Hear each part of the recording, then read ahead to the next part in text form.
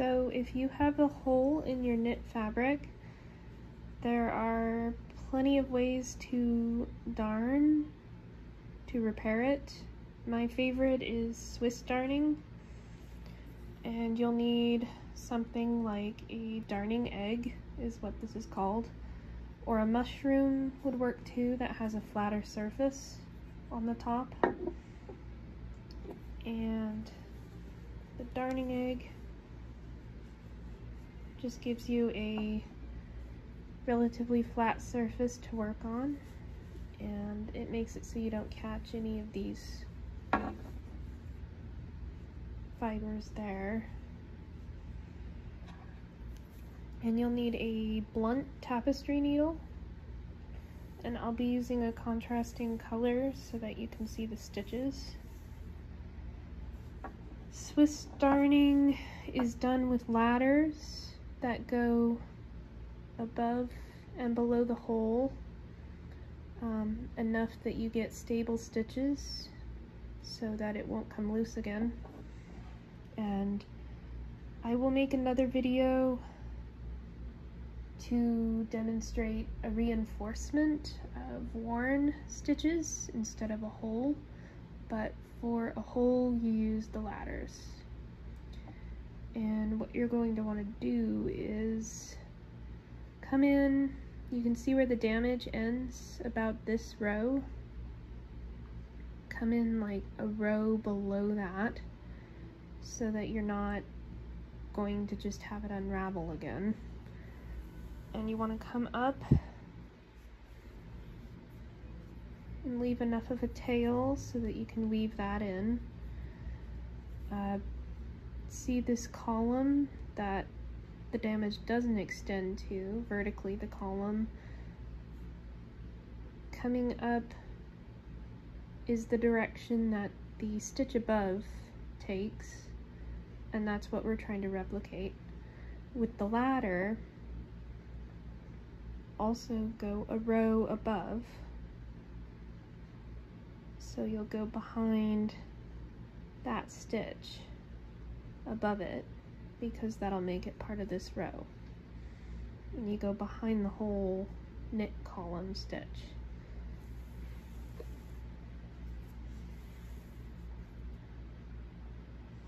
You don't want to pull it really tight. It's just enough to keep the hole from gaping.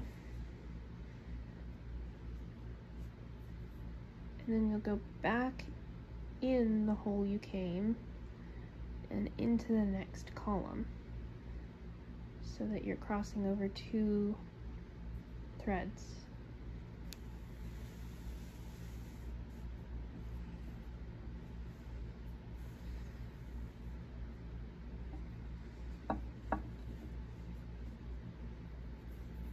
That's one complete ladder you have here. So that covers one column. And then we're getting into the columns that actually have the damage. Again, you go behind the whole column stitch.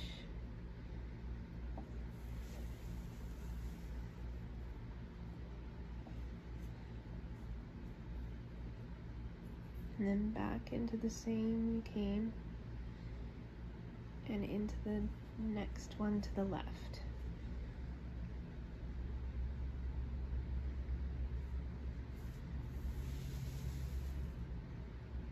That you have two ladder stitches.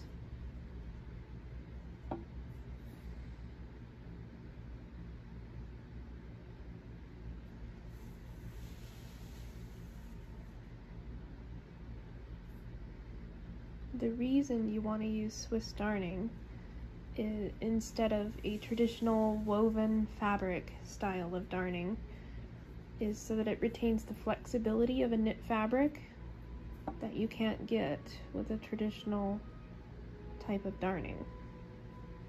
This will replicate the knit stitches and make it just as flexible. Go over one more column so that you have that stable column of stitches. And this is a good section to cut off. I like to have the ladders be on their own thread so that you can tighten them if you need to. And then start a new thread for the actual replication of the knit stitches. And you can start underneath this row below, so it'll be part of this row above where the ladders start. Again, leave a tail so that you can weave that in, and then you'll go behind your first ladder. You see the direction of the knit stitch takes that shape as it comes up this stitch and then goes around and then back in. And that's the direction you want to take your yarn. So then you go into the same hole that you came out of. And that replicates a knit stitch. And you're into the next column. And just go behind the ladder. And that's half the stitch. And you go into the same hole, out into the next column. And that's your second replicated stitch.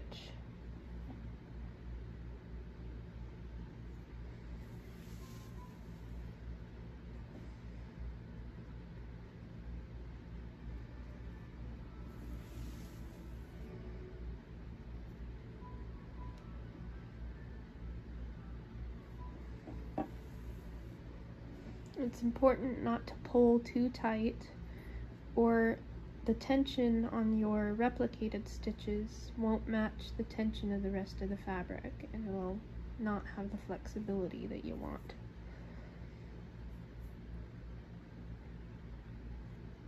So you're back into your stable stitches that do not have the damage of the hole.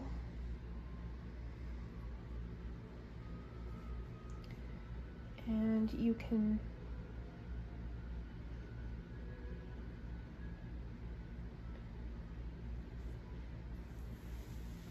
do one column of stitches that are outside of your ladders, and you just come up. You can see these bars, horizontal bars between the stitches in the column. You'll just come under that to go up a row. So you go in the hole you were in, and then just come up one bar to move up one row. That way you can continue stitching for your second row across. And it helps when you're going left to right, if you're right-handed, to turn your work this way. And what you'll do, how it looks from this angle, is you're still continuing with that same shape, just going the other way around.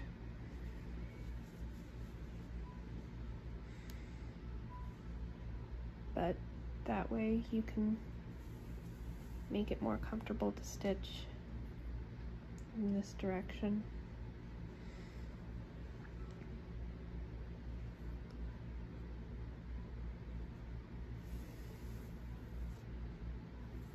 That was too tight.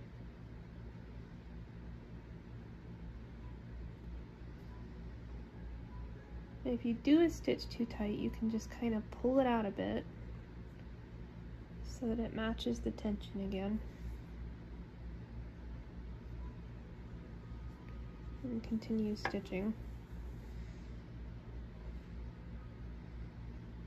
It really doesn't require much tension at all. It feels like very loose stitching when you're doing it until you're finished and it looks right. And it matches the tension of the rest of your fabric.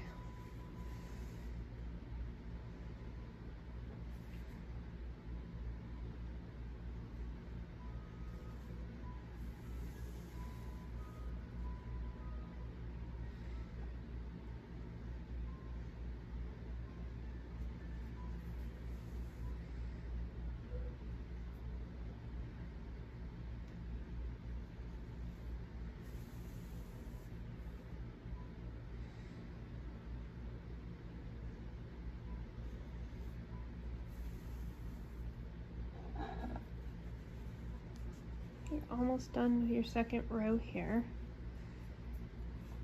And you can do the same of going into the stitch.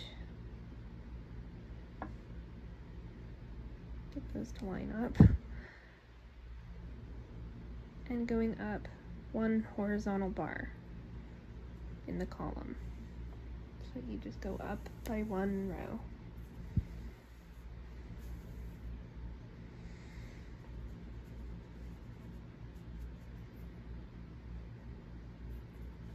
And you're ready to do the third row.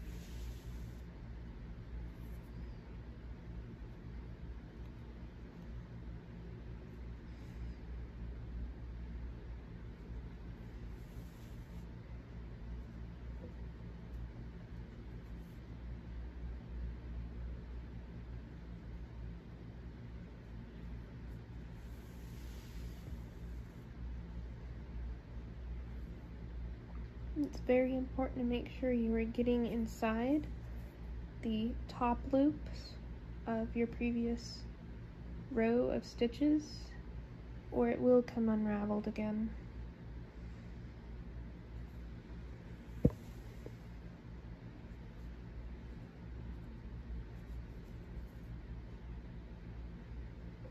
And you can trim things like that later.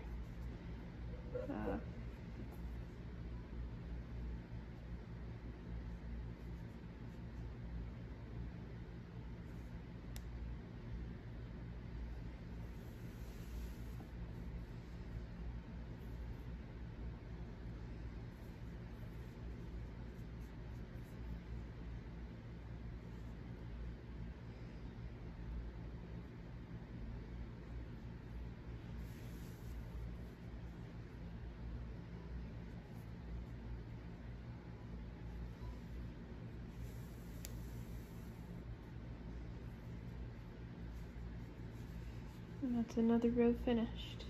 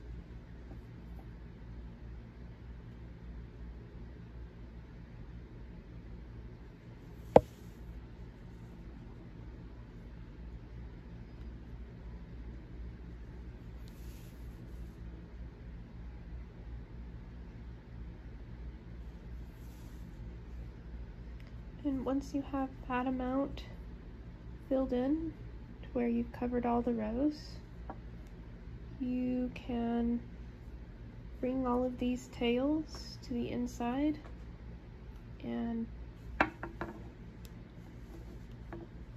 weave in all your ends as you would with any knit project.